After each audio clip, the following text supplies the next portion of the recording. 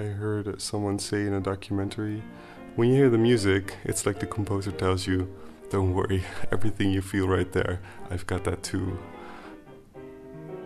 I'm Aafko. I came here when I was 19 to study at the Conservatoire in The Hague, where I'm now pursuing a minor in orchestral conducting.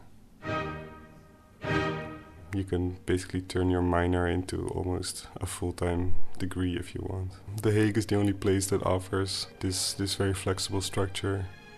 Conducting is about transferring the ideas in your head, something that's from the score that you can't play yourself. How do you really come up with a good image of how you want it to sound? I think that's very important.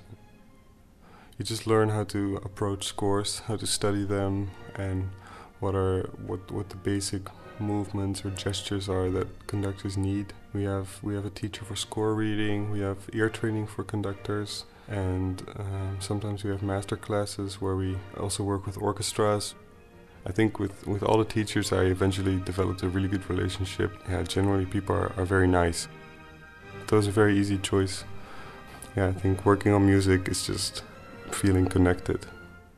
You just have to decide on what you think is best or what you feel is best, and then just go for that.